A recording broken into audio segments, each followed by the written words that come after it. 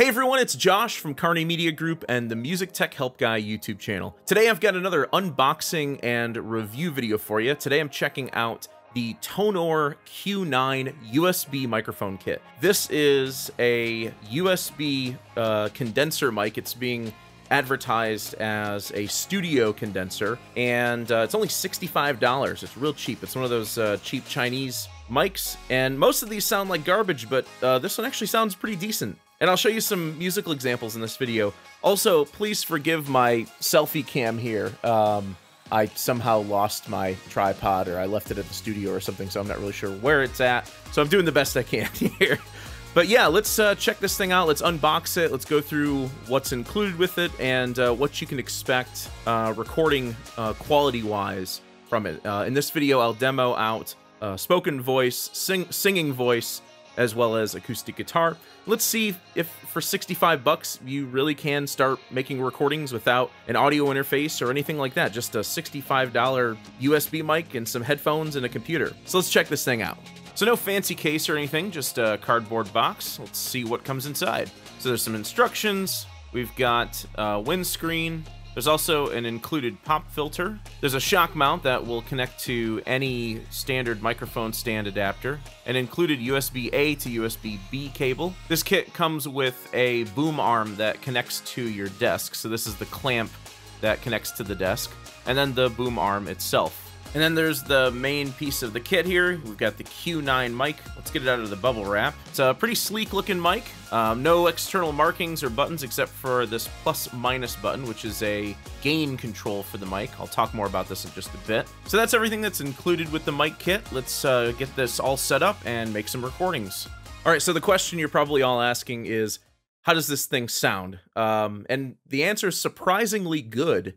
Right now, you're hearing my voice with just a little bit of EQ and compression, as well as some noise reduction just to kind of get rid of the background noise of the AC vent. But that's pretty typical on all of my YouTube videos. I always end up doing something like that. And you've been hearing my voice through the Q9 this entire time. And I'll continue to narrate the rest of the video with this mic rather than my usual mic. Now, this little $65 mic is not going to replace my $600 Earthworks mic that I normally use for my dialogue for my YouTube videos, but it's certainly helpful for someone who's maybe just trying to get into recording, or maybe you're trying to do some video conferencing, some online teaching, and you need a cheap way to record dialogue. It's certainly good for something like that. Maybe you're trying to start a podcast or do some online gaming, any situation where you need a better mic than the built-in mic on your computer or your laptop, or better than, say, like a headset mic.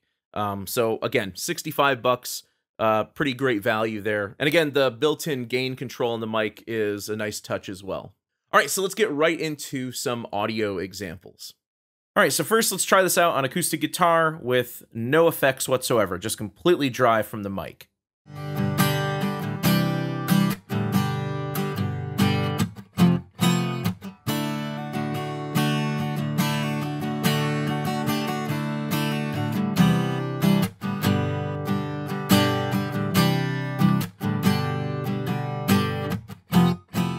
All right, now I'll pull in some EQ and compression. Again, still just one guitar, one mic.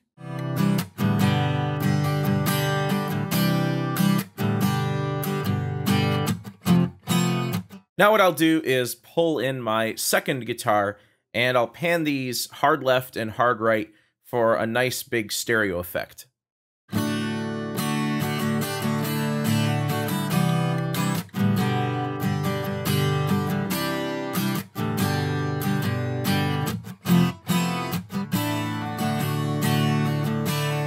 And next, I'll pull in the vocal.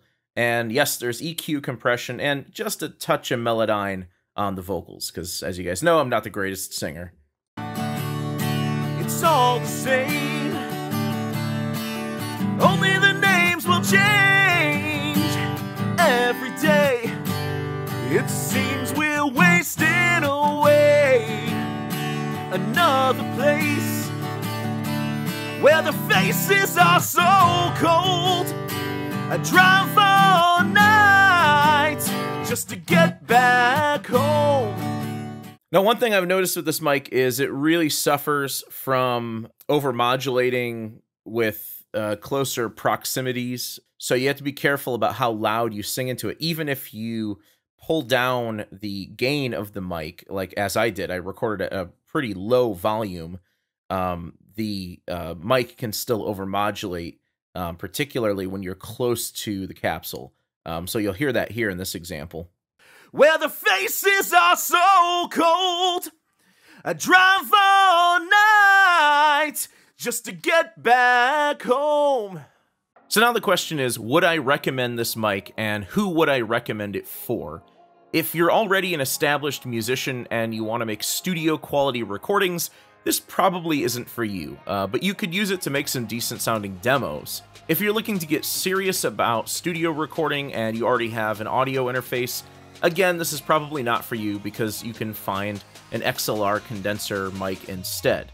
I would recommend this mic for people who need to record their voice and people who are musicians trying to make easy, cheap recordings, demos, quick playthrough videos, things like that, not serious studio recordings. If you're a teacher and you need to do a voiceover for an online lecture or an education tutorial video, this will be great. It doesn't require that you own a bunch of expensive equipment that's difficult to figure out. If you're video conferencing and you want better quality audio than your built-in computer mic will give you, again, it's a great affordable option. If you're trying to make YouTube videos and you don't have much of a budget, once again, great option. A lot of YouTubers start off by just using their camera phone. You can easily upgrade the quality of your videos by simply recording the audio separately and then syncing the audio and video later in post. That's exactly what I did for this video. Alright guys, that's the Tonor Q9 microphone kit. If you want to check this out, I'll leave a link in the video description and in the comments below. If you like this video, please leave it a thumbs up and subscribe to the channel to see more content like this. As always, thank you for the support, and thanks for watching.